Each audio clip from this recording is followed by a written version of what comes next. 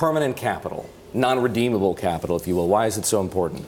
It's important because it compounds and grows. It allows us to serve our customers in a different way. In fact, if you look at real estate, we were in the opportunistic space. Buy it, fix it, sell it, send the money back.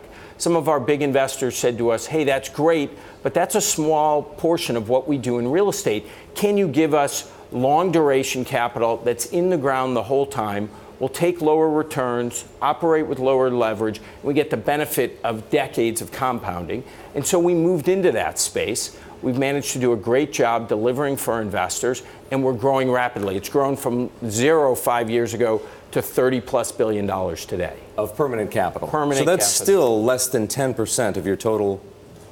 Correct. Where do you think it'll be 5 years from now? Well, I think Ken Kaplan, who co-runs our real estate business today, said over the next several years it could grow to 60 billion plus, which is a doubling from where it is today. And we also talked about, from a revenue standpoint, going from $250 million today to more than $1 billion in the next few years. So the potential on this, on infrastructure, our credit BDC, a whole range of these perpetual capital activities, the potential is quite big. Life sciences is an example of this tilt, as I'm using your words here, toward growth and tech. What else belongs in that camp?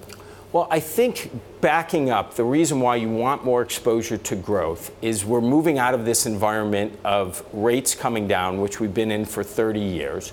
And in an environment of rates going up, you're less likely to see multiple expansion. And so to drive earnings value or drive value growth, you need an increase in earnings. So where does the growth come from? Life sciences, tech, and growth equity, which is an area we've invested in private equity and tactical opportunities, but we could do more there.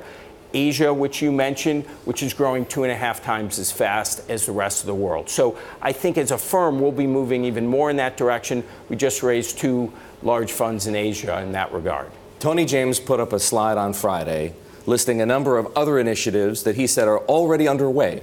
So let's go through them, and you can tell me a bit more about what Blackstone's doing. Capital markets. Capital markets, today we touch a ton of transactions. I don't add it up, but it's in the several $100 billion a year. Through that, we get a lot of market insights. I think we could create some value doing that. We have a capital markets activity which helps our customers today. I think we could do more, but we want to be sensitive to not being an asset-heavy company. We've run our business balance sheet light. That's going to continue.